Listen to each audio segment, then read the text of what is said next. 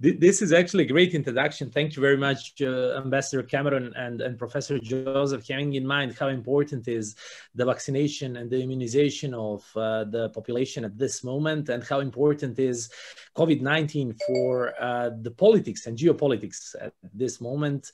And despite that fact, and having in mind also taking into account how important COVID-19 is, we should focus also on other aspects of American foreign policy, and we should take into account that America, the United States, are still probably the most influential foreign actor in this region. And considering these issues, I would like to wish you all warm welcome to the online discussion, U.S. Foreign Policy, a New Chapter, which is organized by the Belgrade Center for Security Policy and the Faculty of Political Science, University of Belgrade. So given the current geopolitical situation and the complexity of challenges which are facing both Serbia and the United States and Western Balkans in generally speaking, I think that we will have a fruitful discussion today, and that we have a lot of questions which we should in depth discuss. And before I begin with the introduction, and before I start with introducing our distinguished panelists, I would like to yield the floor to the distinguished Dean Dragan Rasimic, Dean of the Faculty of Political Science, and as well a Director of the Center for the U.S. Studies at the Faculty of Political Science and Distinguished Professor of International Relations at Faculty of Political Science. Dean Simic, the floor is yours. Thanks so much, Dr. Krstic. Really distinguished panelists, dear participants, friends. Really, I'm very pleased by having this opportunity today to warm welcome all of you on this discussion under the title "A Real Say on Serbo-American Relations," and with special stress on the changes of U.S. foreign and security policy after the elections last year in the United States. Well, and needless to say how important this subject is, not only for Serbia and the regional Western Balkans, but for the world. There are great expectations about the possible changes in U.S. foreign and security policy. And of course, there is a strong need, not among pundits, academicians, professors, but among broader public opinion to know, to explore, to investigate present situation in world order, present situation in the relations between the great powers and the future of many questions. Actually, plenty of questions have been opened last year by the presidential victory of Mr. Biden in the United States.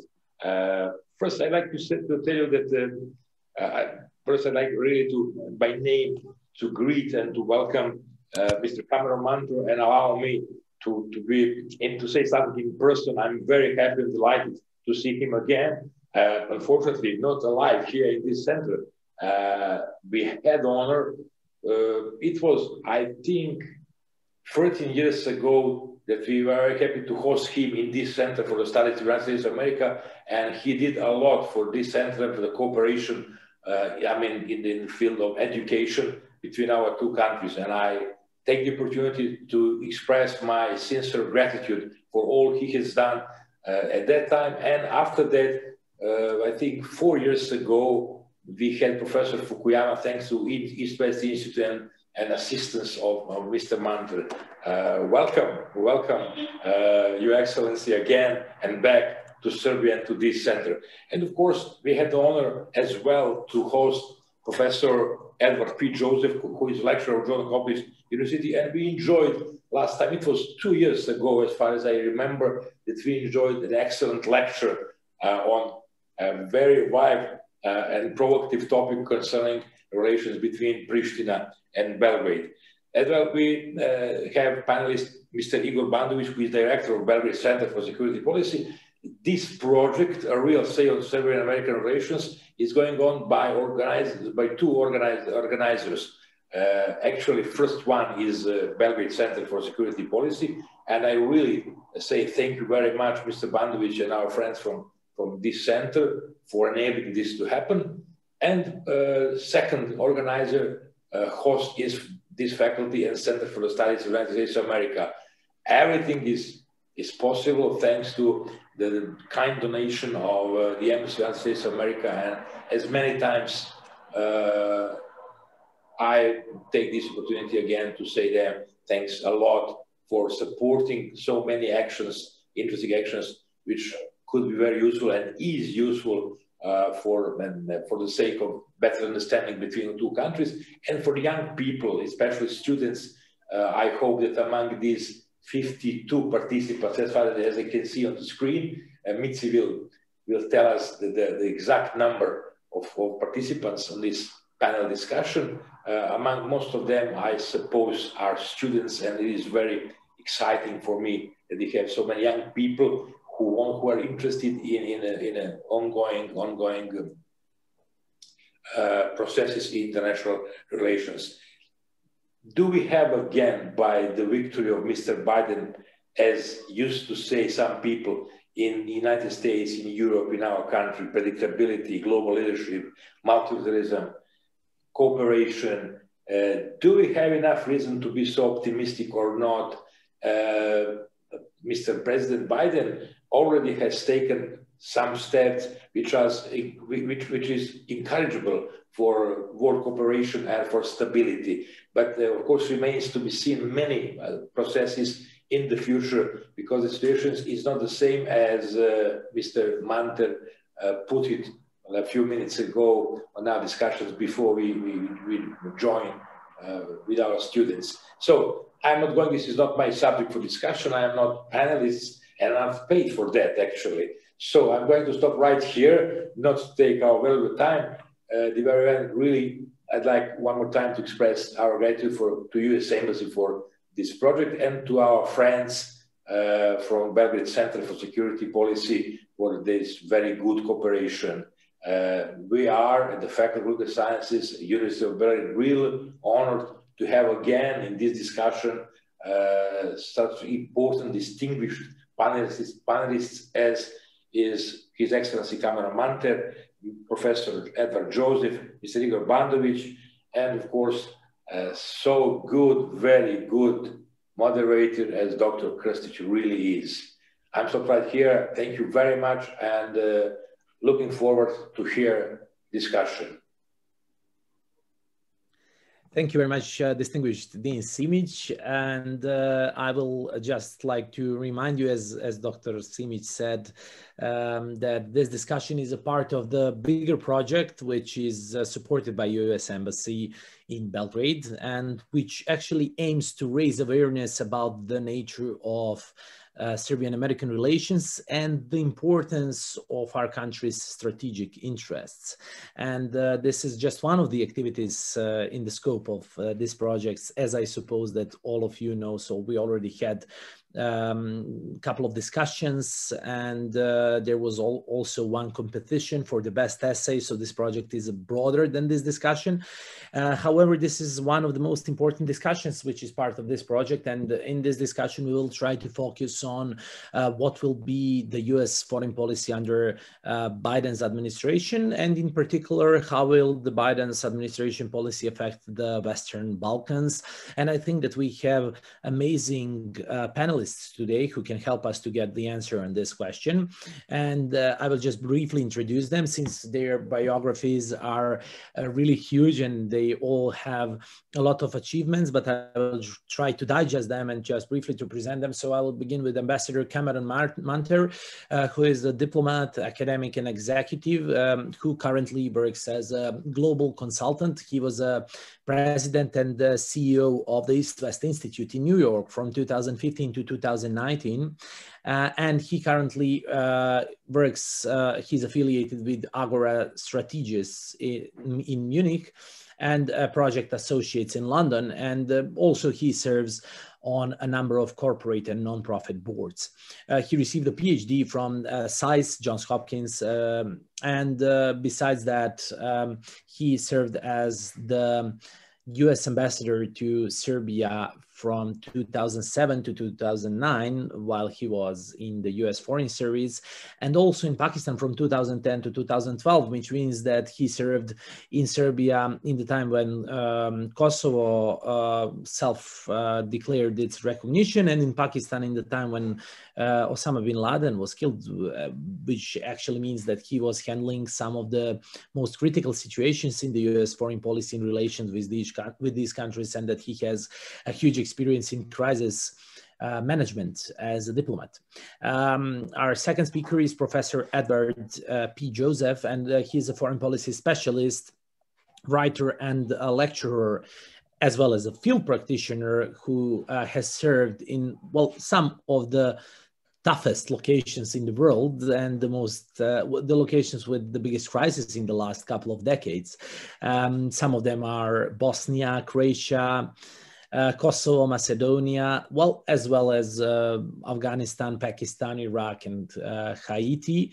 And he currently lectures at the SAIS at the Johns Hopkins University. Considering his huge experience in the practice, he is one of the best lecturers at that school, and I hope that he will give you answers on some of the questions, considering his experience, that he will be able to give his view on the current issues, and of course to answer the questions from our audience. And our third lecturer is Igor Bandovic. Igor Bandovic is a lawyer from Belgrade, and he is currently the president of the director of the Belgrade Center for Security Policy, in which he used to work from 2002 to 2006, firstly as a researcher.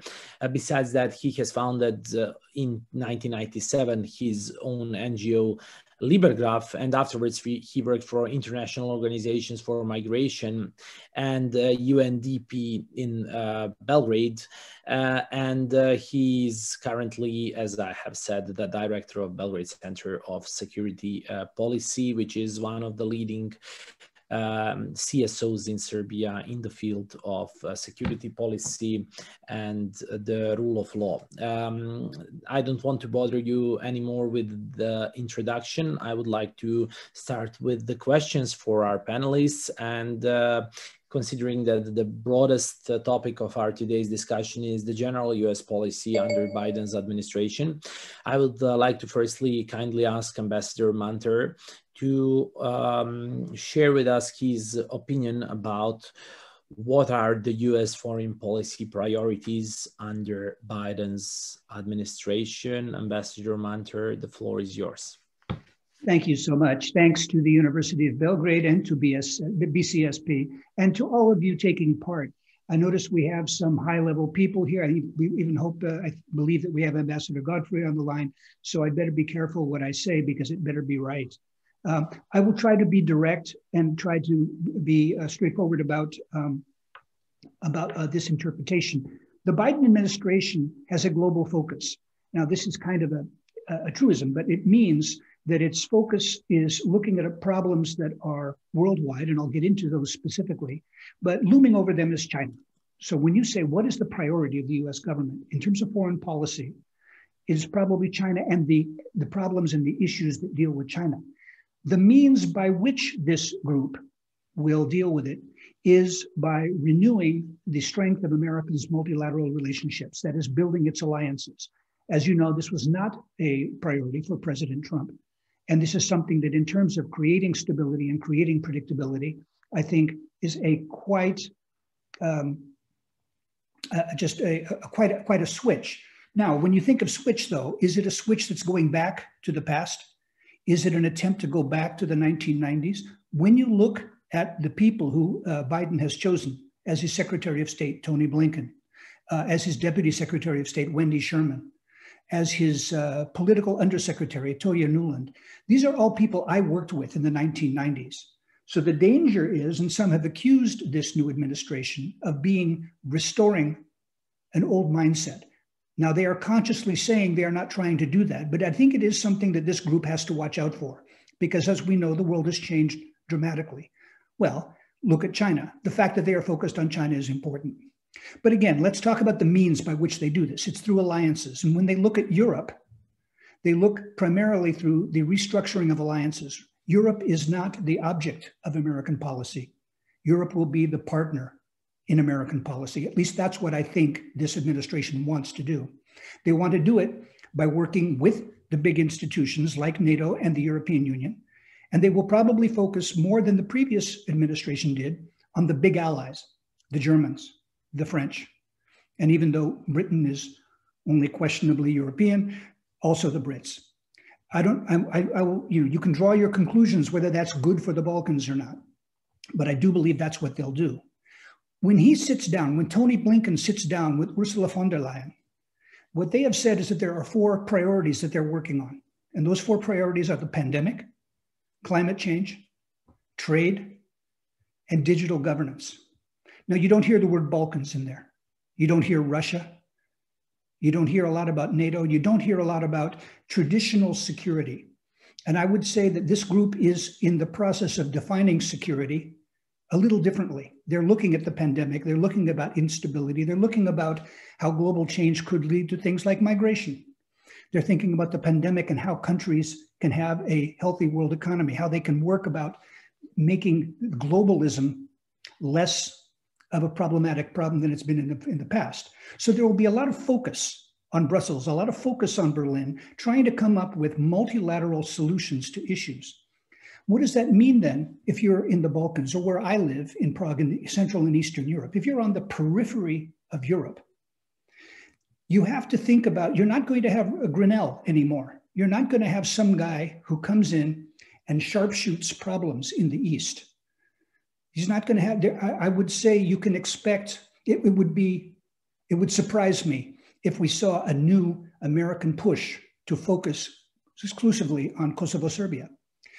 Rather, I think what the Americans will do is they will try to integrate these other countries, these peripheral countries of Europe, into the broad themes that they worry about.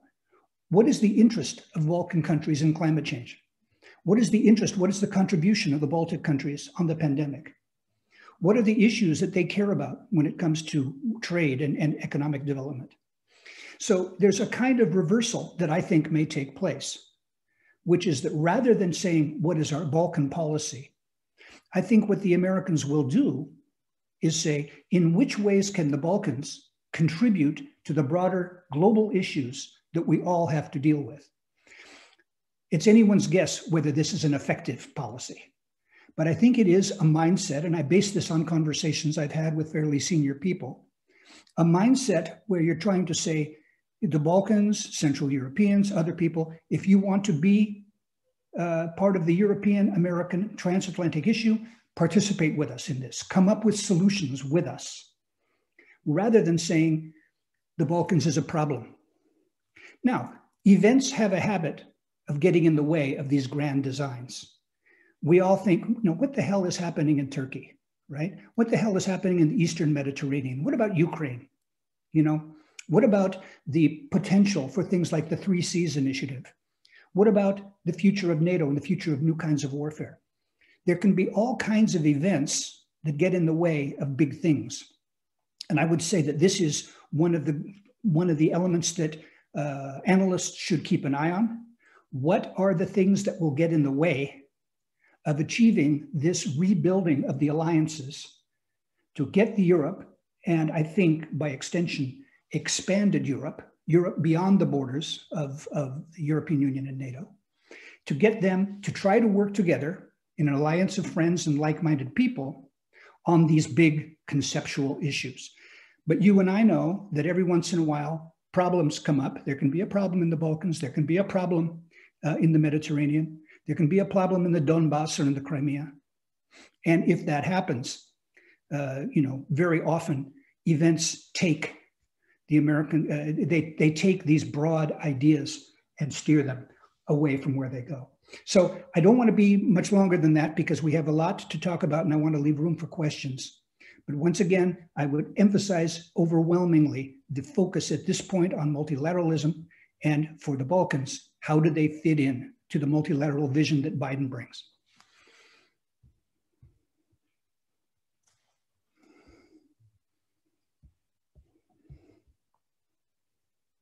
Okay, I can't hear you. I'm sorry. I apologize. So thank you very much for this great first answer and for the general introduction to our today's topic. And considering that we will focus more in details to the US policy towards the Balkans, which is the topic which you already discussed in your first answer, I would like to answer the Professor Joseph, considering that he's also an expert in the Western Balkan politics and the US policy towards the region, to offer and to share with us his view about the US policy towards the Western Balkans under Biden administration, with a special emphasis on the policy towards Serbia. Professor Joseph, the floor is yours. Thank you so much, Milan. Samo kratko na srpskom, želim vas pozdraviti. Meni je zaista čast što ste mene pozvali na ovom event i što sam na ovom panelu zajedno sa ovim uglednim stručnjacima, kao i vi, gospodin dr. Šimić, ambasador Munter, Igor Bandovic, i zaista meni drago što sam ovdje danas, Milan. Let me begin, puno hvala. Let me begin where Ambassador Munter left off, which is the point, crucial point that he made, which is that the perception that we focus on China and focus on Balkans in terms of how the region can participate in solutions. And so when we come to Biden administration foreign policy, Ambassador Munter has really helped us focus and put this in the proper context. What's the challenge? The challenge is we're turning to a region, saying to a region, how can you help us participate in solutions to counter our threats and those global threats, including the threat from Russia and China, when Russia and China are working exactly in that region to prevent that type of cooperative effort to work on those solutions and to stabilize that region. And by contrast, see the Balkans as precisely the platform to do what Ambassador Munter said is our primary problem, which is confronting the threat, both from China and I would add, and I believe in my view, equal threat is Russia, because Russia poses a much more immediate and direct threat to American national security. China's threat is equally serious, but different in some respects. But we see with our own elections, with our cybersecurity, that we in the United States face a direct security threat from Russia. So when we turn to the Balkans and we say, how can you guys participate with us? That's great in principle, and participate with us in all these challenges. But we have two adversaries who are working exactly in that region, precisely in that region, not just to keep that region a mess, but to use that region as a platform to make it harder for us to cooperate with our allies to deal with their threats. So we have a strategic problem in the Balkans. And so when we come, and then when we turn now from Ambassador Munter's broader picture to the specifics of, well, what can we do and what can we do with our allies? We have a problem. We have a particular problem, not just because Russia and China are active, but Russia and China have an active partner in the region. And that partner is Serbia. And there are outstanding issues with Serbia that we have, most notably Kosovo. So we can turn to the region and we can say, be a partner and help us, but we have active opponents preventing that. And so that's the challenge for the Biden administration foreign policy, exactly as Ambassador Munter said. Totally agree. Working in concert with our allies and partners. So how do we do that? How is the Biden administration going to accomplish and meet this challenge? That's really the question. And what I would do here is take a few minutes to just sketch out the view is, first of all, let's put the region in context and say that as we're speaking here in March, and March has in history been known as a challenging month, going back to the Ides of March. There's events, including with Serbia, that occurred in March that were very difficult. March is when the pandemic began. And I would think this March, I'm hoping, marks the low point in EU credibility in the region, because in my view, you have a complete contrast between a languishing, laggard, failing EU approach to the region, matched with what appears to be a very vibrant and successful Chinese approach. And again, as Ambassador Munter pointed out, our number one adversary and concern.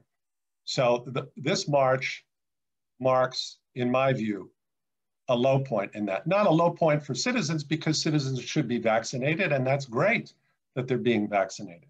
But a low point in terms of the credibility of the overall strategy. So that's number one. Number two is when we come to the Biden administration, let's not forget about the factor of time. The administration's just been in office for a couple of months, less so for some of the senior officials who, of course, had to be appointed.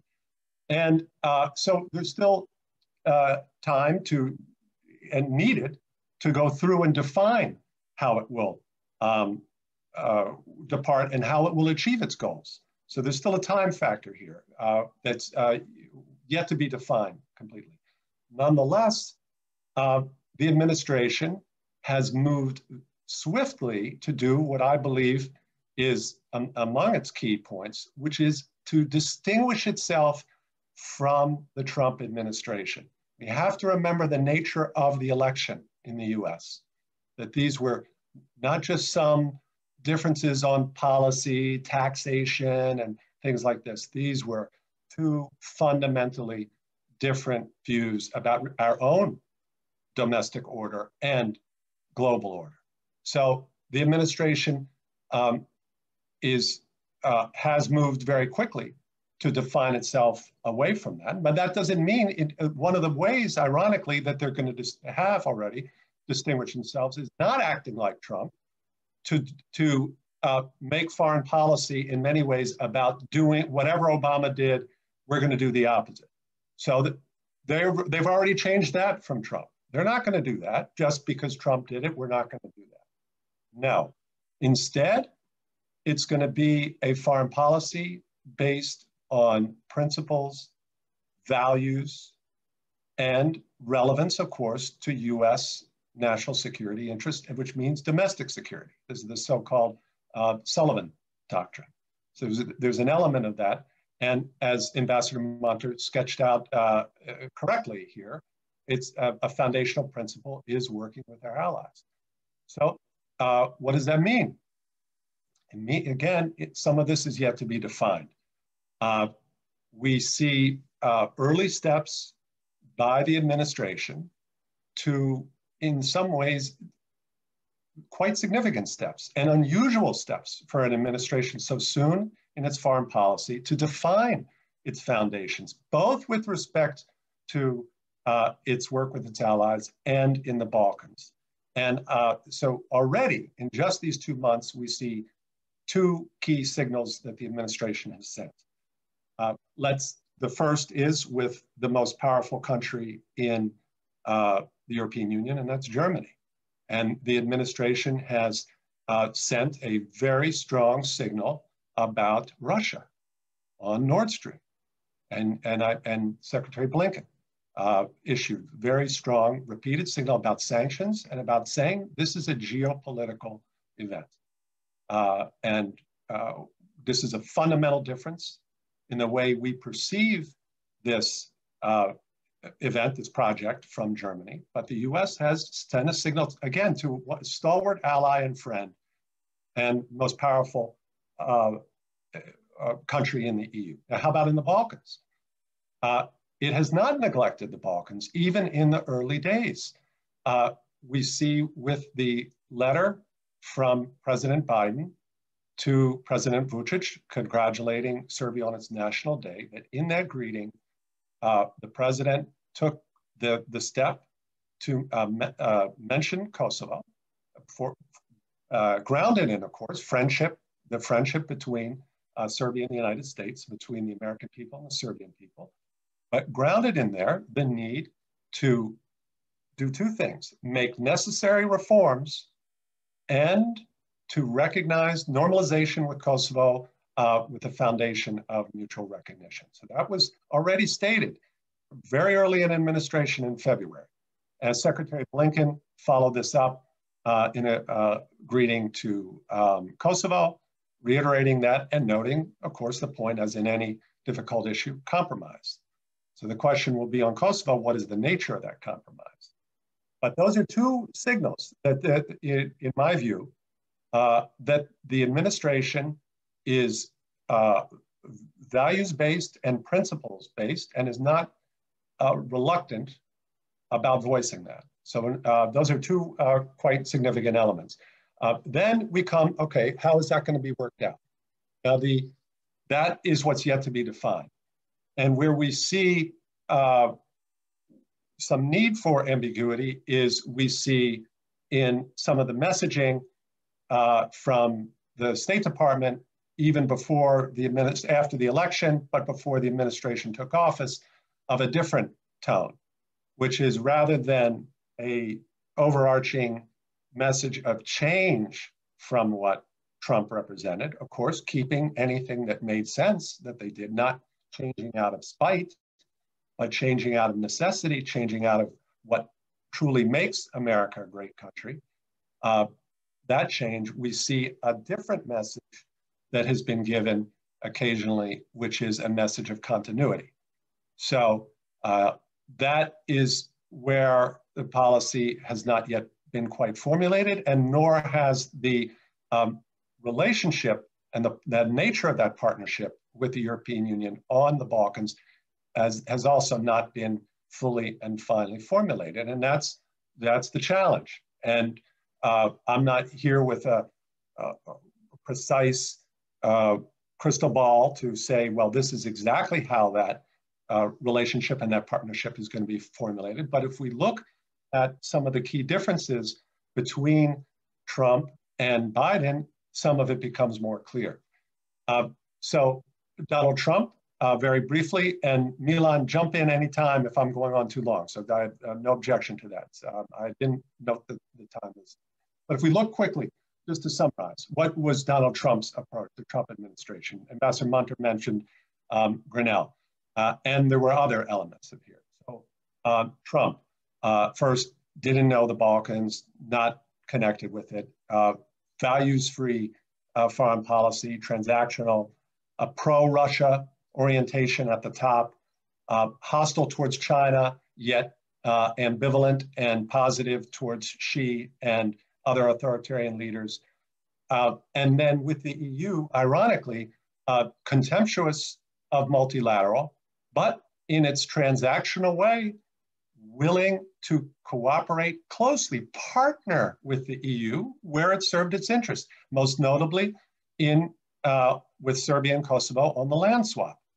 This was not done in opposition with the EU. This was done in total support of the EU position on this, in total concert with that.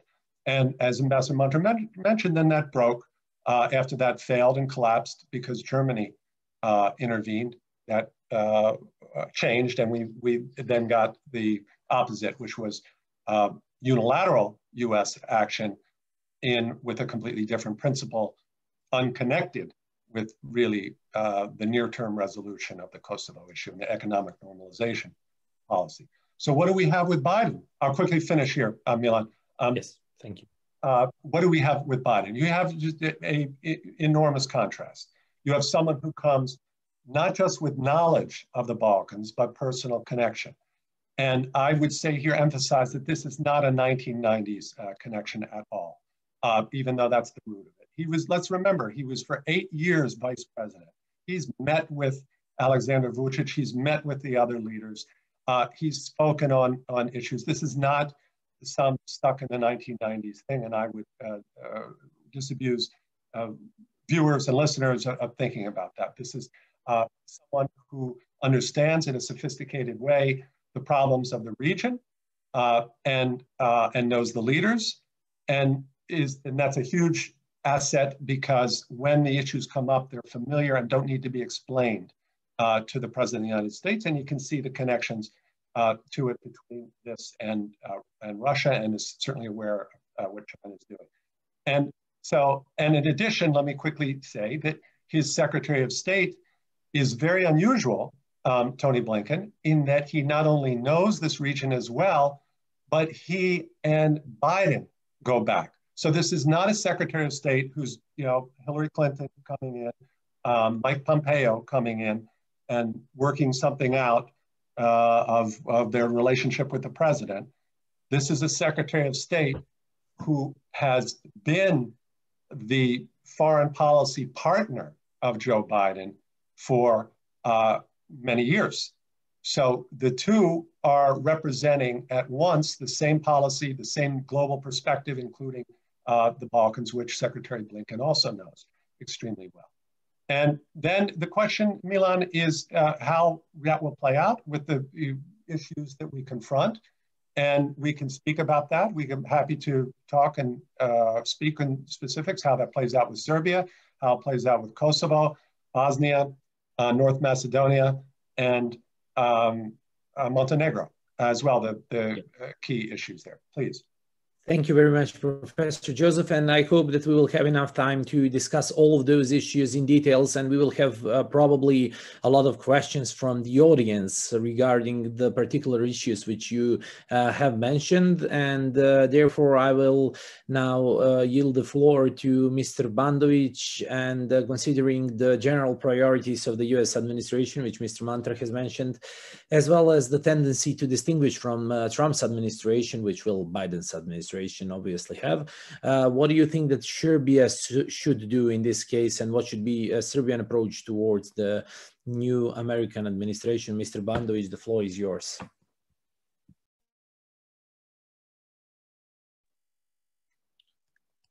Thank you very much. And I'm really happy to be in this great panel and to discuss this on-time topic when it comes to the US-Serbia relations, as we are marking 140 years of diplomatic ties between US and Serbia. To go directly to your question, Milan, I think, US has changed, and I think that democratic change in US has been, seen, and there was great interest of the whole of the world to see that dramatic change. In the Balkans, there was a great interest to see the elections and to look at the election night in US, because I think many people who looked at it, they thought something big is happening, and probably this will affect our small region. What is Balkans to expect from the US? Well, that depends on particular countries. I think the best thing, for example, for Serbia would be also to go into democratic change if it wants to have principal cooperation and value-based relationship with the US. I think that would be most natural and most desirable thing to do. Probably this will not happen, but I think this is something which we should note. As for the other parts of the region, as you know, US has invested a lot over the course of the last 20 or even more years in the region, but I think this is still not secured investment. And I think having in mind that the other big players, and this has been EU playground for some time, and EU was a lone player in the region. Unfortunately, it it didn't do that much. And in the meantime, others came and fulfilled this void. Now we have a more complex picture of the region. We have Russia and we have China. EU credibility is, I think, on a very thin ice here.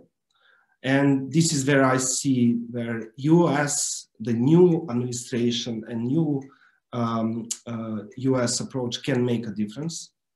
This would be really, really important to do, because my understanding is that during the course of the pandemic, especially, EU is really losing its appeal here.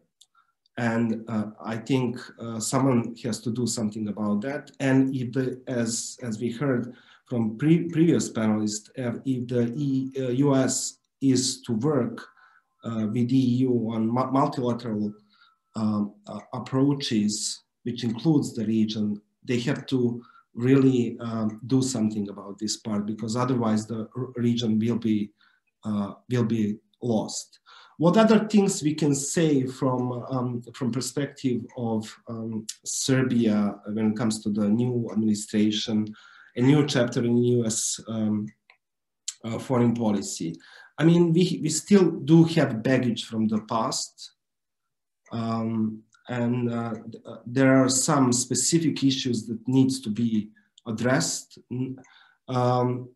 I think Serbia, administration and government have not resolved that successfully. One of the things is case of BTC brothers, storming of the US embassy. I think these are things that are getting in the way of the US-Serbia relations. There is the NATO bombing, of course, which still echoes troubling past. But I think apart from these specific issues, what would be appealing for a new American administration and probably for better image of Serbia in the US is that Serbia embrace rule of law. It should embrace multilateralism. It should embrace Euro-Atlantic integration. It should lead, in my opinion, when it comes to the region and other. It should lead by example, where Serbia probably has the biggest potential because of the because it's the largest country in the region, and this can be probably at the end it would eventually lead to better partnership between the Serbia and US. Unfortunately, we are far from that at the moment. I will just quote our President Vučić, which last year in this very March said that European solidarity is dead and we only have Chinese friends. There were a couple of other variants of this really embracing this Chinese partnership. It is not really for the country which pretends or wants to be part of the EU and more, Western world to play geopolitical games with China and Russia. Unfortunately, Serbia is doing so, and it's doing so by playing each other against, and that's really unfortunate. I think it is probably, this is probably visible, and the signals are coming to Washington when it comes to this. And probably there is going to be consequences, because I remember, there was I think that the struggle for democracy in US, which was in a way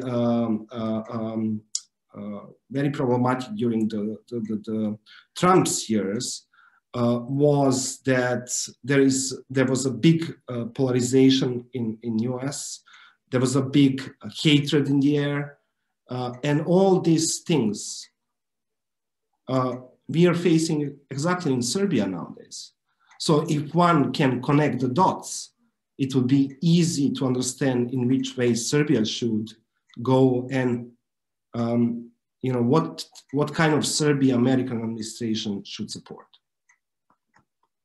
Thank you very much. Thank you very much, Mr. Bandovic. And I would just like to inform all of the attendees that they can write their questions using the Q&A option at the Zoom webinar, and we will ask your questions really soon. But before we start with, we will answer your questions, sorry, really soon. But before we start with that, I have one additional round of questions, but I will just kindly ask our panelists to just give brief answers on these questions. Mr. Munter might have a bit longer answers since his first round was shorter. So we will start with you, Ambassador Munter, and please just short answer about how do you see what will be the U.S. foreign policy, the U.S. policy towards the dialogue between Belgrade and Pristina, and the normalization, the perspective of the normalization agreement between two sides.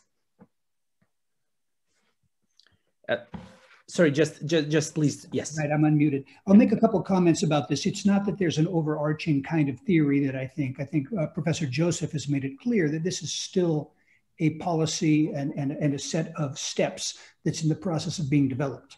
But let me mention a few things that will happen, which is, first of all, from my general belief that the focus will be on Europe as a whole. I think the Americans will engage, but don't expect the Americans to engage without the Europeans. And by the Europeans, I mean either with the Germans, with the EU representatives, with Mr. Lajčák, with, through NATO. In other words, in their effort to try to work with Europe on all problems, not just the Western Balkans, I think you will see an effort not to grandstand, not to try to cut out the Europeans like Grenell did, and this kind of thing. So expect that the Europeans will be at the table in some way. Now, maybe the Americans lead, maybe the Europeans lead, but I don't think it's going to be without them. Secondly, this administration has shown a fondness for naming envoys, special envoys. There is, a special envoy for climate. There's a special envoy for, I think, the Horn of Africa. I would expect there will be an envoy for the Western Balkans. I'm not sure, but I would expect there would be one. And it'll be interesting to see whether that envoy is someone who is basically, someone who is kind of there to help the Europeans, or there to do special deals with countries like Serbia, or insisting that Serbia work with its neighbors in a certain way. In other words, it could be there are many different kinds of people who could emerge as this envoy, in my opinion. I think that there is a real sad thing that happened, which is that, even though I can understand why every administration wants to do things differently than another one, there was a very capable man who was named to run the Development Finance Corporation, John Jovanovic, who was at the embassy, working at the embassy in Belgrade, and who is no longer working there. The new administration took him out. This is a shame. Jovanovic and what the DFC stands for, and these kinds of initiatives that could be focused on real problems of investment capital, looking at different kinds of industries to get different higher value-added firms supported in places like Serbia, not just in Serbia, Kosovo as well, that this is what would contribute to that democratization and that opening up of what has been in many ways a stagnant society over the last 20 years. Because, to get at these issues that we talk about, the questions of corruption, the questions of democratization, I think the Americans know that it's not enough to wave our fingers at our Balkan friends and say, you should be democratic. We know that doesn't work. What does work? Well, at least taking into account that you have a terrible brain drain problem, that there's hopelessness among young people who don't see opportunities in the future. So part of what I would look at is kind of, if you think about it in a certain way there, the French president Clemenceau once said, war is too important to be left to the generals. Well, as an ex-diplomat, I can say diplomacy is too important to be left to the diplomats. And by this, I mean, look, you need the diplomats, but they are necessary but not sufficient. And I think that our diplomats would say, the diplomats need to be helped by American businesses. They have to be helped by American civic organizations. They have to be helped by American subnational leaders like governors and senators to make sure that they engage at lots of levels. This is a strength of the United States. And I would hope that the United States, in dealing with Kosovo and Serbia, will bring to bear not just a couple of negotiators who sit down over a table and argue what name they're going to give a lake in north of Mitrovica, but instead really begin to talk about these things, these issues that are the problems preventing Serbia and Kosovo from realizing their potential, let alone the problems of a country like Bosnia, which is, one could argue, even a bigger mess in terms of governance.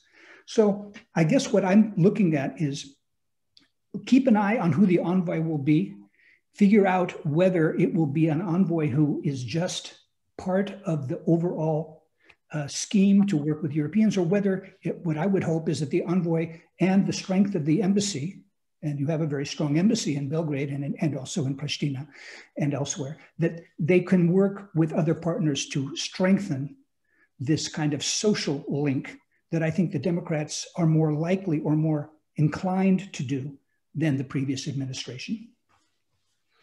Thank you very much, Ambassador Munter. And I will use your mentioning of the DFC as a starting line for the question which I have for Professor Edward Josephs, having in mind that now it's a bit, well, it's not really under the question mark. It seems that the DFC office in Belgrade will survive.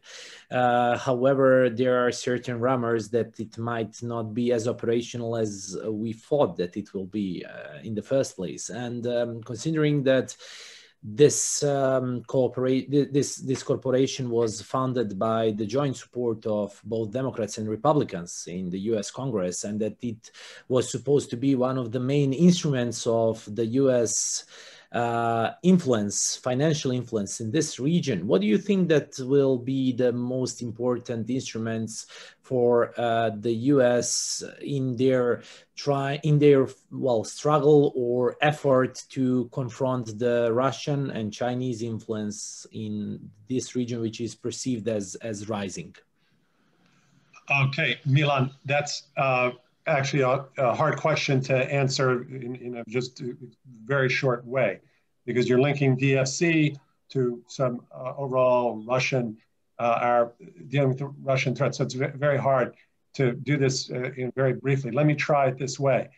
Let's start with our ground principles that we've talked about. Ambassador Munter's mentioned, and I mentioned, that we have this foundation of partnership with the European Union. Okay, think about the word partnership. What's involved in partnership? It's not just, oh, okay, we're partners. Everything goes. We're great. We agree on everything. It's not the way any partnership works.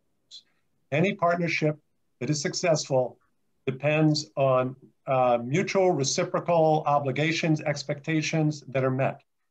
So, and that evolve and that are flexible enough to meet other challenges that come in. That's the foundation of a partnership. So if we have a partnership with the EU on the Balkans, or specifically on Kosovo, well, is it going to work? What's the EU doing to make it work? There's, again, there are issues with the foundational. The even reason that there is the need for such a dialogue is because of divisions within the EU.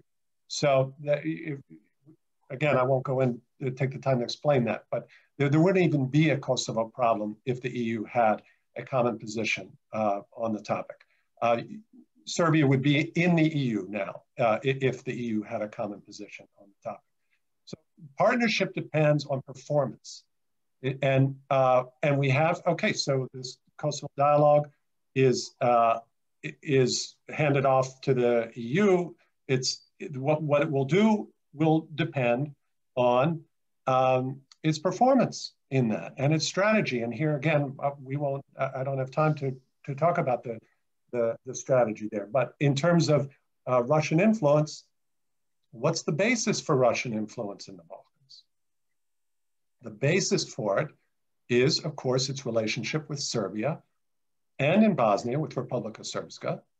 And what are the issues that the way it exploits this interest by keeping these issues open. And the issue that is most open is Kosovo. And it is Russia with China that keeps it open. They keep it open at the Security Council with the veto on the UN interest. And the EU is not united to stand on this. So these are linked, Milan. These issues are linked. So we cannot just say, oh, we have we'll deal with the Europeans over here on Kosovo and the dialogue, and we'll deal over here with the threat from Russia, and we'll do a few things over here with the threat. These two are sort of parallel tracks that, no, the two are one and the same. And the partnership is one and the same. And the partnership will survive, or not survive, it will survive, but the partnership will be successful on the way it accomplishes this. And again, I could speak in detail about what is going on with the dialogue and the LICHAC approach and the EU and US approach, but I won't take any more time. I hope that was short enough. Thank you. Thank you very much, Professor Joseph, for your brief and clear answer. And I will just briefly ask Mr. Bandovic to give his comment about what will be the Serbian position regarding the new or the changed or adjust US policy towards Belgrade and Pristina dialogue. Will Serbia as well change or adjust its positions in the dialogue with Pristina regarding the possibility for the comprehensive normalization agreement, considering the changes in the US administration? Thank you, Milan, for this question. I will try to be short so we can leave some room for the questions. I think that it is obvious, as others said, it is obvious that somehow US left this part of the world, and it left it to EU to deal with this, with the Balkans, and especially with the Serbia-Kosovo relations. I think the problem with the Kosovo-Serbia relations is that there are high expectations both in the US and the EU that we are to expect some kind of agreement. I don't see agreement coming anytime soon, and I'm saying this from looking at the domestic politics, especially in Serbia. So there's, if someone wants to solve this, it has to have different set of instruments and tools, because I think that the tools, sticks and carrots, which were used are totally outdated and really old-fashioned. So we have to have a different kind of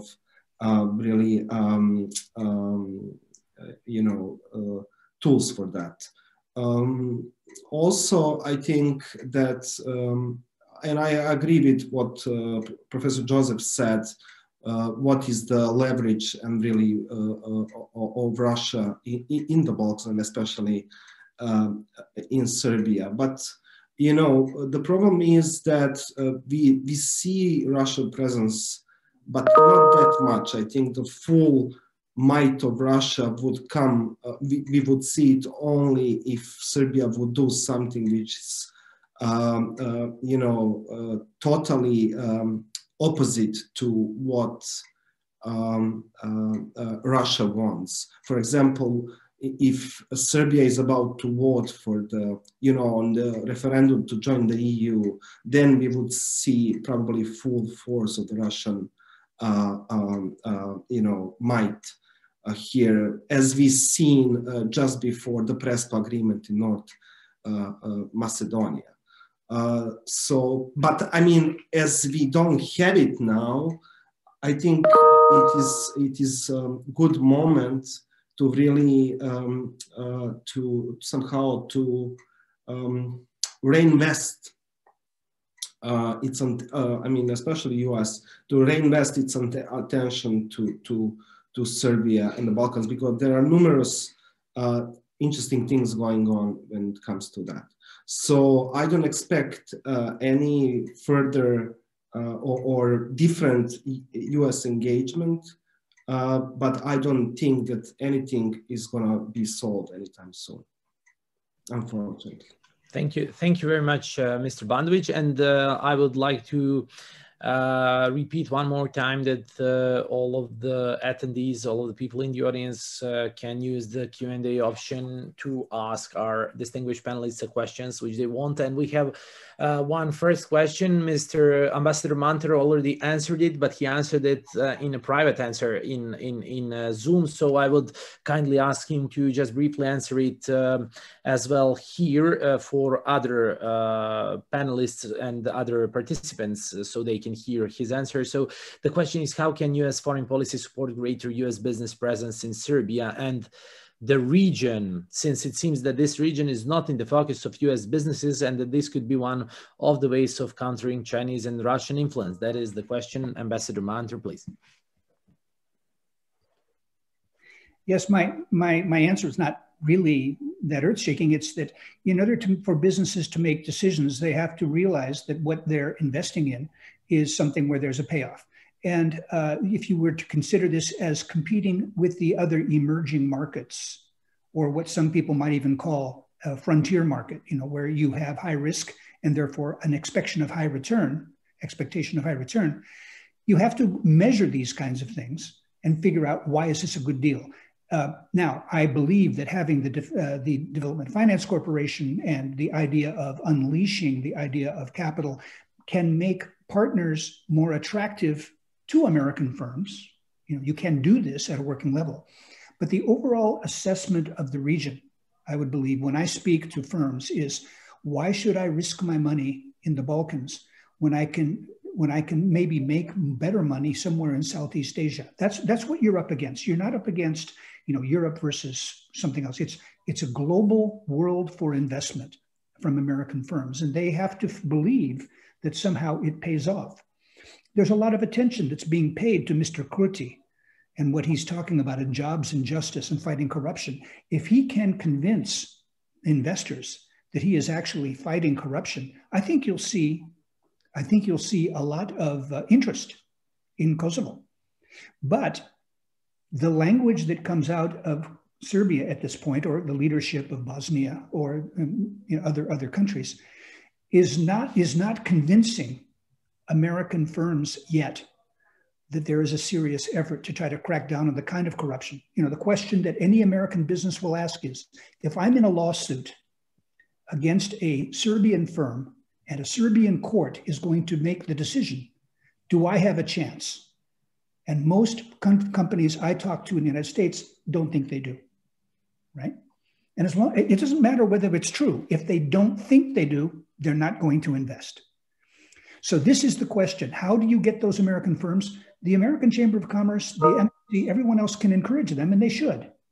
But they will make their decision based on whether this particular emerging market makes sense for them given the risk. Well, thank you very much, Ambassador Munter. Just one additional short question regarding your answer as a follow-up. So what do you think about if the project of the joint single market in the region eventually occurs? So if we manage to make a joint single market of the Western Balkans, which is currently a plan which will probably be implemented in the scope of the Berlin process inside the dialogue between the EU and the Western Balkans, will that eventually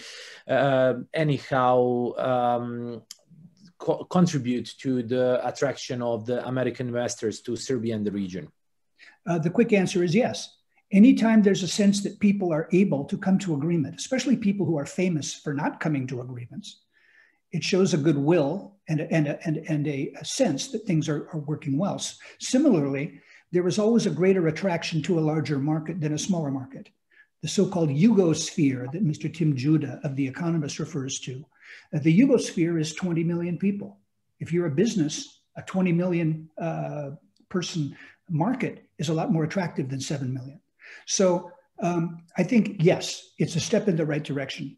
But I think once again, as long as the governments of and let's just look at the Serbian government, as long as the Serbian government seems to American investors not to be serious about major issues of reform, it's going to limit the amount of time they spend investing. Thank you very much, Ambassador Munter, for emphasizing the importance of the rule of law, but as well for addressing the Yugosphere, as Tim Judah said, or Yugoslavia, as Timothy Less said, which is the new concept which might explain this single market in the region. And I think that might be one important issue which we should follow, and probably one issue which would have the US support in the future. And considering the US policy towards the region, I would use the opportunity since, okay, yeah, we have one additional question. I'm sorry, then I will not use this opportunity. I will leave it for later if we have enough time. But we have one question for Mr. Joseph, and that is, what is your personal opinion on how the Republic of Serbia should position itself in the relation to the so-called Republic of Kosovo, and how towards Republika Srpska? Mr. Joseph, the floor is yours. Okay. It's not often I'm asked to give advice to the Serbian government, but I'll take this rare opportunity to do that. It's all part of one and the same. It's one and the same choice.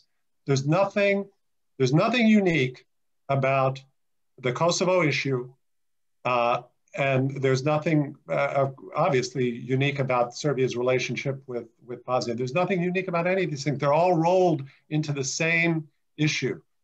The question is, what does Serbia want to be?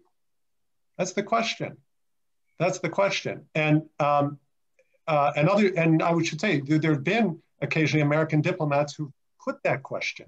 Hoi Yi has put that question publicly to President Vučić in Serbia. That's what these boil down to. It all boils down to that. If you want to make that choice, and you want to be in the West, then you resolve these issues, and they are resolvable. There's nothing about the Kosovo issue that is intrinsically and inherently resolvable. It is a resolvable issue. Other issues have been resolved in the Balkans that are in some ways even more difficult. And there's even a current issue that in some ways that's extremely difficult to resolve between two other countries. So that's my advice is make the choice. The choice is clear, and I could explain how and why that choice could be done. But I've got to quickly take an opportunity here before we go. I want to mention the point Igor made was exactly right about the EU credibility. And there's no other country where this EU credibility, which influences all of this, everything we're talking about. And I mentioned with you March at the beginning, you have the Chinese success and Russian success here supplying vaccine, enabling their partner to execute vaccine diplomacy, and the EU is stumbling out of the block. They're completely on top of everything else. And that is nowhere seen, the EU in effectiveness, than in North Macedonia. So this gets overlooked sometimes. Here we talk about Kosovo and Serbia, but when you talk about the real proof of the EU's inability to abide by its own principles and what should be its own policy. This is, they want to lead in this partnership, they say, but they don't follow through. And when they ask a country like North Macedonia to resolve its issues with its Albanians and implement the agreement, they do the Ohrid agreement, they implement it. It's done. And then they're blocked by Greece. And then they go off with a populist for 10 years. And they come back with a Western-oriented leader. They enter into good faith negotiations with Greece, the same kind that Kosovo and Serbia could do. The same kind, it's proof it can be done. And they change their name, and Greece also makes concessions to their identity. And they change their name, and what happens? They've fulfilled the obligation we've set out for them on the Albanians. They fulfilled the obligation we've set out with them on Greeks, and Greece, to its credit, to them. And what happens? France blocks their point. And the one thing where I would say that President Vučić was absolutely right was to point this out and point out this as proof, which everyone knew it was, of absolute abject hypocrisy. And so then, now where are they? Now we have another EU state, Bulgaria, that blocks them from even, after France relents, has its way. There's a third new version of the EU thing. They've done, EU 3.0. And they, what happens now? Another EU country steps in, Bulgaria, and says, no, you will change your identity and your history according to the way we say it. And so, and you have a German presidency that doesn't really tackle that issue. German presidency, the most powerful country in the EU, 6 months, nothing done. And is this the foundation for a good partnership? I'm not sure. I'm not sure that it is. Please. Well, thank you very much, Professor Joseph. One additional short question for you. Do you think that the land swap or the exchange of territories or delineation or whatever, however we call it, is the idea which is out of the agenda with the new administration? Or do you think that there is still a potential for implementation of some sort of that idea, some variation of that idea as the final solution for the agreement between Belgrade and Pristina? Well, that's an easy one for me, Milan, and I've been very vocal about this incredibly dangerous and counterproductive idea. I'll just say, if you like Russia and you like Russian and Chinese influence in the Balkans, then you'll love the land swap, because that's what it gives. Okay, so that's what it is. It's not resolution of anything except it's resolution to give Russia and China more influence. We don't have time. I could explain that piece by piece why that's the case. It resolves nothing. It undermines the exact principle on which you can only have stability in the Balkans. And I believe the Biden administration understands this. We should note, I'm surprised even by the question, the Trump administration abandoned this. Grinnell was very vocal about this. So it's a very unusual question for me to get, that after the Trump administration has abandoned this. Lajčák has repeated it constantly, that it's completely contrary to European values and out of the question. And so if the Trump administration abandoned, which didn't care about values, the EU, Lajčák notes that it's contrary to EU values and stability. I see no reason why the Biden administration would turn to this, and they certainly shouldn't. Again, it's a gift to Russia and to China. Thank you very much for your answer. I agree with you completely.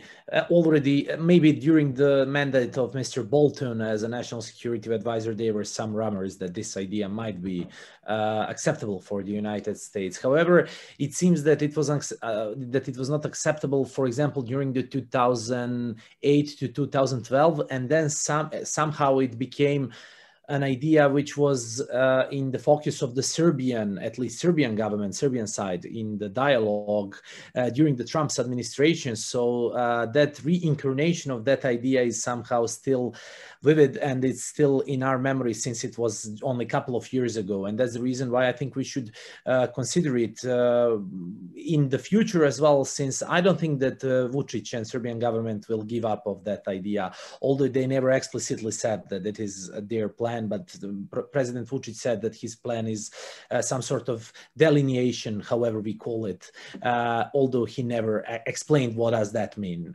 in details. But thank you for giving us your opinion about this solution. And since we do not have any additional questions at the moment, I would kindly ask all of you to give a brief answer about your position on considering that the Serbian image in the United States is still to a certain extent spoiled during the stigma which Serbia has because of the 1990s, and that the US image in Serbia is as well to a certain extent spoiled in the public opinion, considering that the majority of Serbs perceive the United States as a historical enemy, which is well, which is basically not true, considering that only during the 1990s, Serbs and Americans were enemies, and throughout the history, considering in both of the world wars, we were mostly allies, but the perception is obviously shaped mostly by the recent events.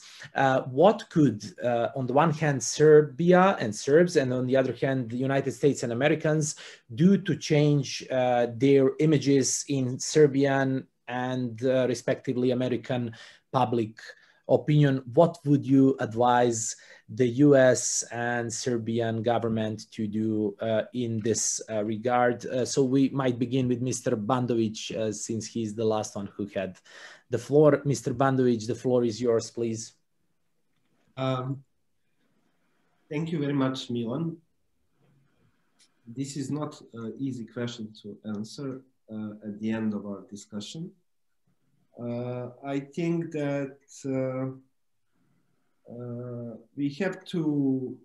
I mean, I'm speaking on the side. I mean, from the perspective of Serbian citizen. I think that Serbia has always been, at least since 2000, has been fighting for democracy, and majority of Serbian voters since the beginning of democracy in Serbia has been voted for the EU, which is, as we heard, a foundational partner of the US. So basically, every time Serbia was declaratively part of that world and of that values, somehow this was manipulated and abused, usually by strongmen in Serbia, but also in other places in the region. We have to be clear and vocal about that, because I think we can still, and we still do have a lot of shared values with the US. And on the other hand side, I think US has to appreciate this, well, in this case, great struggle for Serbian democracy. I know, I'm aware that the US will, and maybe probably cannot lead in this struggle. It can lead on another level, but it can help and it can assist, because this is extremely important in this crisis times. Thank you very much, Mr. Bandovic. Ambassador Munter, the floor is yours, please. Yes, quite simply, I would build on the same kind of statement I made before about the breadth of society. That is, I'll tell you what they shouldn't do is the Serbian government should not hire a PR firm in Washington, DC, and come up with some clever new branding idea. This they should not do. What they should do is they should play on the various and very long-term relationships that they have. There is a Serbian diaspora in the United States and elsewhere. There are Serbian businesses. There are Serbian members of society who are well-known. You know, you have tennis players, you have a lot of other kinds of people who have a different face of Serbia that we know is an accurate one that's dynamic, one that's young, and one that is at least in sync with a lot of Western values. That is, rather than trying to work on people who don't share Western values, to encourage those people who do with more exchanges, with more kinds of contacts. And again, this is why I'm such a big fan of the DFC, and I think Ambassador Godfrey, I think, shares this idea that getting the working level people who build societies, who invest, who are cultural and civic leaders to link. We have enormous amounts of things in common. But the time horizon for this kind of investment is many years. It's decades rather than a year. And it means that the governments of both countries would have to say, we have a commitment that we want to work on, and it's going to take a very long time. And it's going to take, in a way, it's going to take, forgetting the memory of the bombings of 1999 and getting past that and saying, we're not pretending it didn't happen, but we have other things that are more important that we need to work on. So that's not a very satisfying idea, because it's not something you can put in a policy paper. It's something that takes enormous commitment over a long time at not at the top level of government. but at a social level. I think it's possible, and I certainly hope that at some level we continue to try to do that. Do you have, Ambassador Munter, do you have any idea how long does it take? Is it like a couple of decades? What is your impression about it? The question is not trying to measure when it gets there, but that the process itself changes the countries. The process changes so that in Hollywood, the bad guy is not always a Serbian guy. You know, so that it just gets accepted over time. It's a self-fulfilling thing. So it could last a couple of years. It could last 2 decades. I just don't know. But it's worth it to do it. Thank you. Thank you very much, Ambassador Munter. Professor Joseph, the floor is yours. The same question. Thank you, Milan. It's a great question. And I have a pretty clear answer for 3 parts. First, I would say, just for your viewers, I don't believe the Serbian image is so bad in the United States. I simply don't accept that. And I'll give one case in point. Tesla, which Serbia celebrates as its hero. Obviously, Croatia has a different view, but certainly but they are wrong. Right, exactly. Okay, whatever. But Tesla is celebrated in the United States. So you have an icon. You have a Serbian icon who is now an American icon and a tremendously successful American icon and represents all about the future in the United States. And people are not walking around here and saying bad things about Serbia and so forth. It's just simply not. So that's the first point, is that's the perspective about this. The second point, if we look at this about what should the US do, what should Serbia do? Okay, so I can, again, focus on the US. So if we look at what the US should do with perception of Serbs, oh, you know, NATO bombing, you're against us, and all of this stuff. So what is our responsibility in that? Okay, when you have a population that says, oh, you were against us, and we've been demonized, and NATO bombed us, and all this. So, well, what are the things you would do? You would do 2 things. You would acknowledge the pain of Serbian suffering. You would acknowledge that, including from NATO bombing. And you would stand up for justice for Serbs, for Serb crimes, for crimes that were done against Serbs in the war. And guess what? We've done both. And we've gone to such lengths to address crimes that were committed against Serbs that we took an unprecedented step that, of course, in Serbia was barely noticed, really. We made the sitting president, elected president of our partner country, of what we consider to be a sovereign state, the Republic of Kosovo, we made the president of that country, even Milosevic was not president when he went to The Hague. We made a sitting president resign and go to The Hague to answer principally for crimes against Serbs, including murders against Serbs, okay? So we did that, and we continue to stand for justice. Let all those who committed crimes answer for their crimes. So that's number one that we should do, and we've done. Number 2 is we should acknowledge the suffering of the Serb people from, for example, the NATO bombing. And guess what? That was done. And guess who did it? Joe Biden did it. He didn't apologize, because we have nothing to apologize, because we didn't want NATO to bomb Serbia. That was a decision by the Serbian government to reject mediation and autonomy, exactly what Serbia would prefer to have, Kosovo as autonomous. Serbia rejected that, we bombed, and Serbia suffered. And none other than Vice President Joe Biden came to Belgrade and acknowledged the suffering. He said he paid condolences to that. He didn't apologize, nor should he, and nor will we ever apologize. But he acknowledged the Serb suffering. So those are 2 things we should do. So, and we've done them. What's the third thing that we should do in terms of today? I'll tell you, this is the key, Milan. We should show respect for the Serbian people. That's what we should do. How do you do that? You do that by supporting the Serbian people in their efforts to have a government that represents their views, a democratic government. You do that not by turning a blind eye to all the revisions that were made, all the progress that was made under President Tadic and others to institute democracy. You don't turn a blind eye to that. You stand with the Serbian people and you say, wait a minute, it's not for us. You're not respecting your own people, therefore we're on the side of the Serbian people. We don't want systemic corruption. We don't want oppression and fear on journalists. We don't want a media landscape that's completely dominated by the government.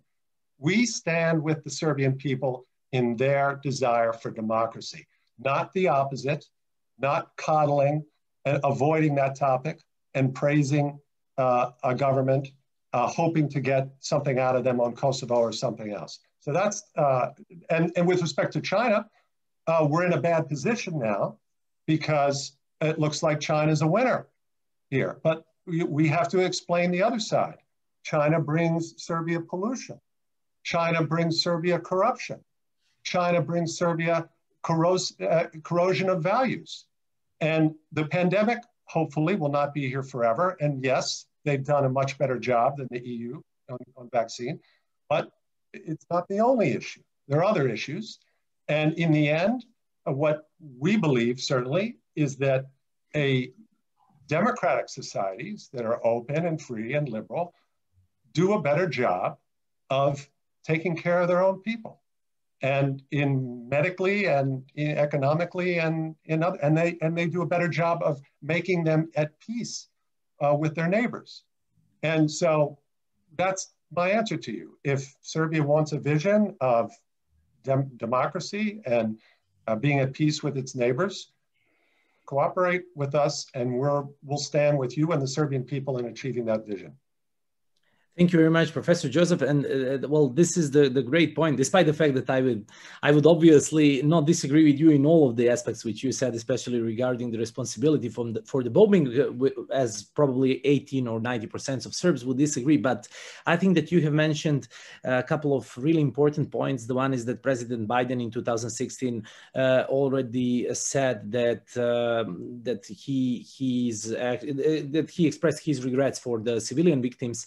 And besides that, also the United States should try to put an emphasis on their respect towards the Serbian people, and that might be the very successful instrument for the U.S. public diplomacy. And considering that, I would like to once again to put an emphasis on the public diplomacy campaign, which was launched by the U.S. Embassy in Belgrade a couple of years ago, 2 years ago, actually, I think.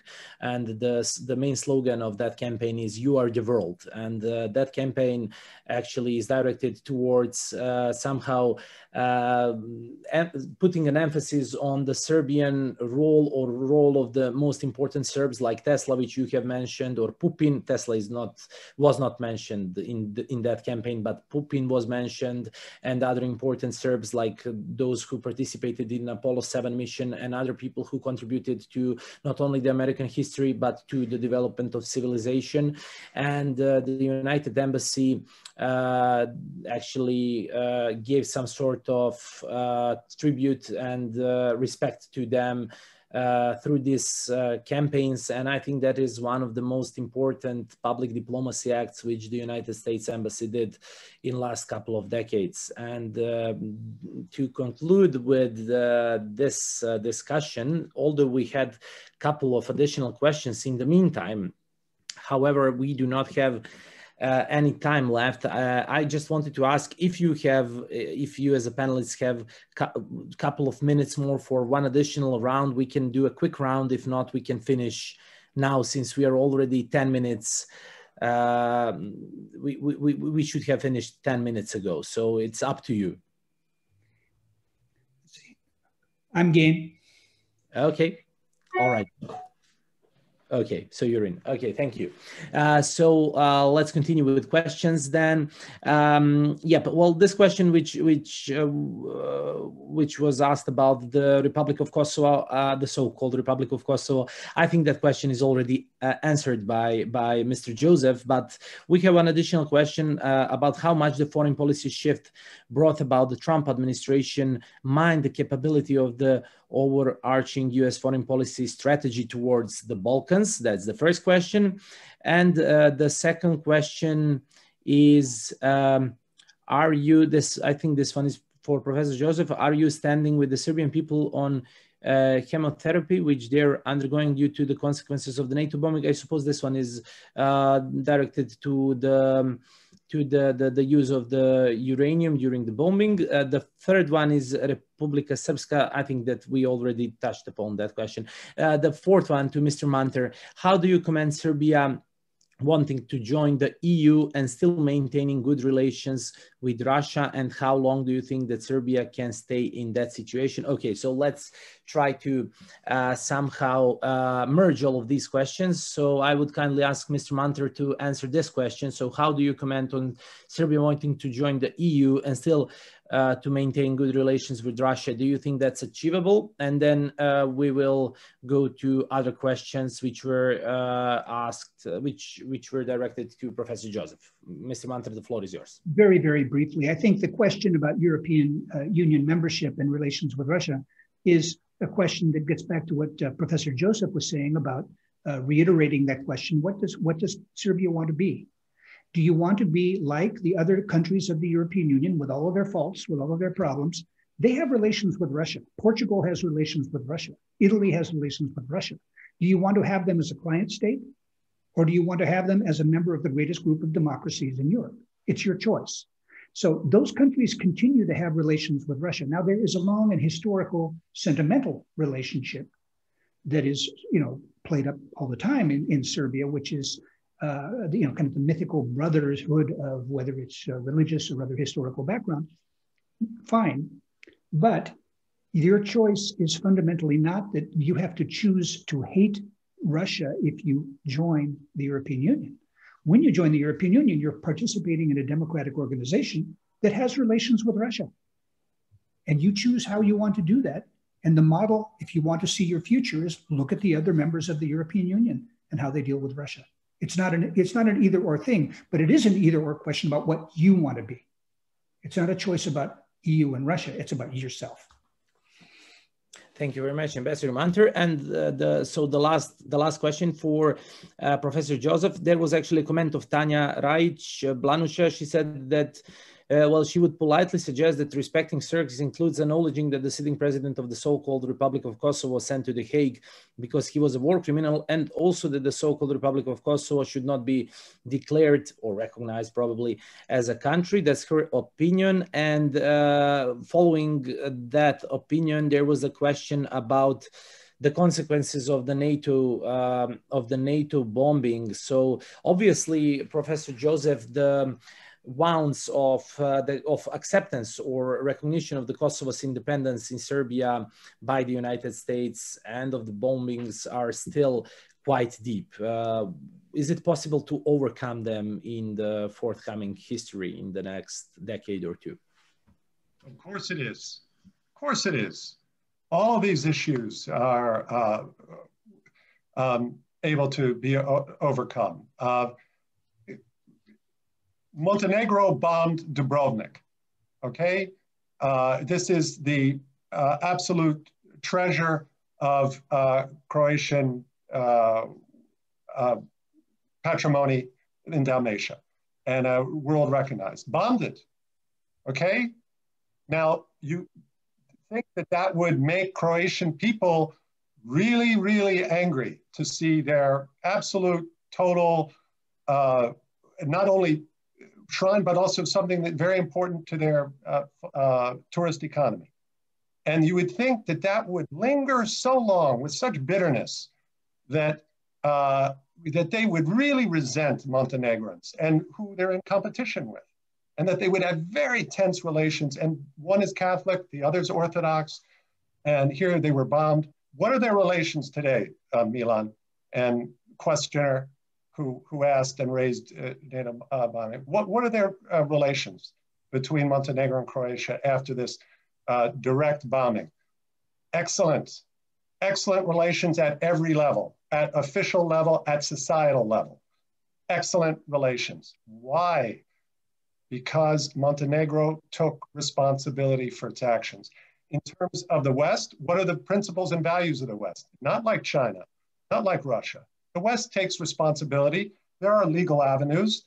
If there's any responsibility there for NATO, I quickly Googled, there was here's a report here. There was a commission about the NATO formed under UN auspices to review the NATO bombing campaign against the Federal Republic of Yugoslavia. Transparent, done, okay? If there are other avenues that need to be pursued, let them be pursued. That's Western values. Those are Western values. But Western values are not taking grievances and continuing to look at these grievances without any context. That does not lead to any progress. And we don't have time to discuss it, but the only point I will make about Western and US policy on Kosovo, and you can say, Milan, I don't believe folks can disagree, not on this. This is a point of fact, is that the consistent position of the United States and its allies on the issue of Kosovo up to the 1999 bombing was not independence for Kosovo. It was consistently against independence of Kosovo, consistently. And it was looking for every opportunity, every variation to avoid independence of Kosovo. And I think that's a fundamental point of fact that people should understand, that this was not some pro-Albanian thing to separate territory from Kosovo. This was an effort, good faith effort, to resolve this issue by peaceful means, through mediation, through negotiation, through international intervention and observation. And it was rejected. I'm sorry if people disagree for the basis of that, but I believe that those facts are clear, and that's why Vice President Biden went to Belgrade and acknowledged and expressed condolences for the victims, because those are also Western values. We believe in that, despite the good cause, but not to apologize, and no such apology will be forthcoming. Thank you very much, Professor Joseph. I would pretty much agree with you regarding the responsibility of the Serbian leadership in that time for avoiding the possibility to find the solution before 1999. Although the negotiations in Rambouillet and the legitimacy and legality of the use of force after them are to be discussed, and I think that the use of force was eventually illegal from the point of the international law. But definitely, to conclude, there are a couple of perspectives from which we could look on that event, and besides the standard perspective, the standard lenses which we usually have as Serbs, and that is to consider that the bombing was illegitimate and illegal. There is also the second perspective which we should think about, and that is what is the responsibility of Serbian leadership. And considering that, I would like to give the floor to Mr. Bandovic to make a comment on these questions. Mr. Bandovic, please. Thank you, Milan.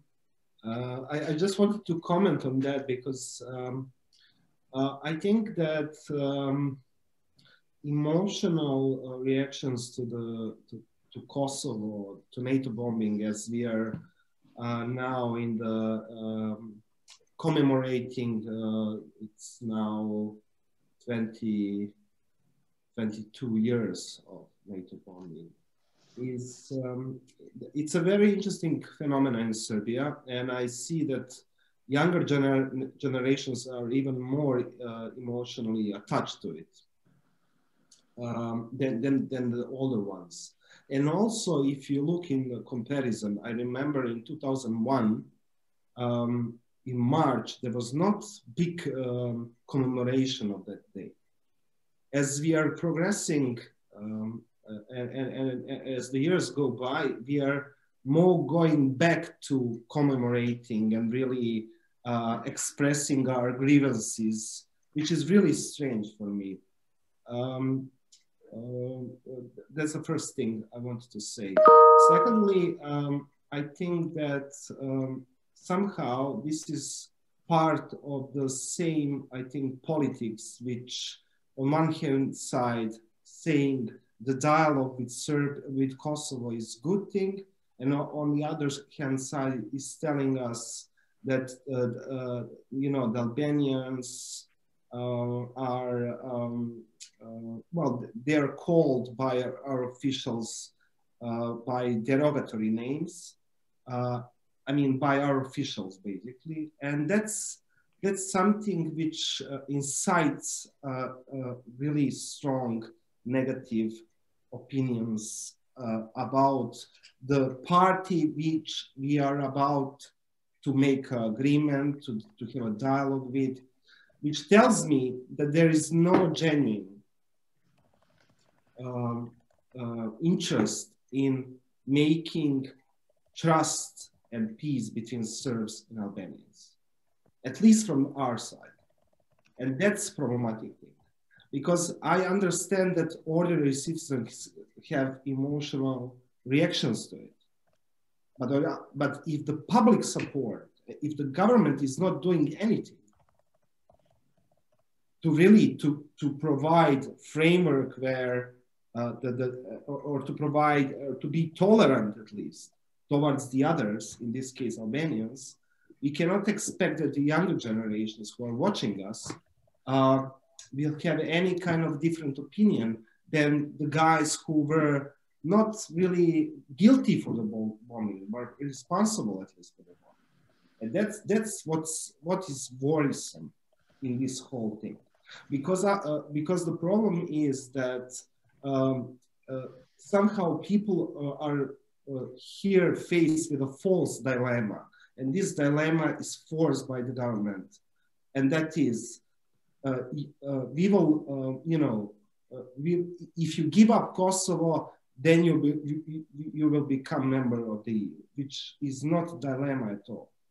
But it is forced upon the people, and people have to decide on this. And people are claiming it's better to be ourselves, to have our identity, to be proud, than really become members of the EU.